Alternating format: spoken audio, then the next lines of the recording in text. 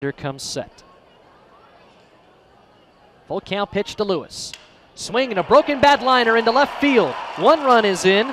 Coming around is Arias. The throw is well wide toward home. He gets all the way to the backstop. Lewis was already on the move to second, and now he gets to third. He turns third and will stop there as the ball's finally picked up by Oliver Jaski. Lewis drives in a pair, and now it's 6-1 Kernels.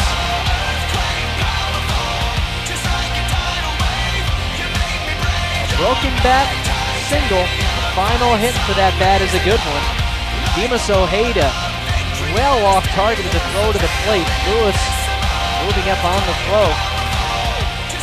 And since it went all the way to the backstop, got all the way to third. That boy John Tighe hustling out to try to get the various implements that Lewis used while batting.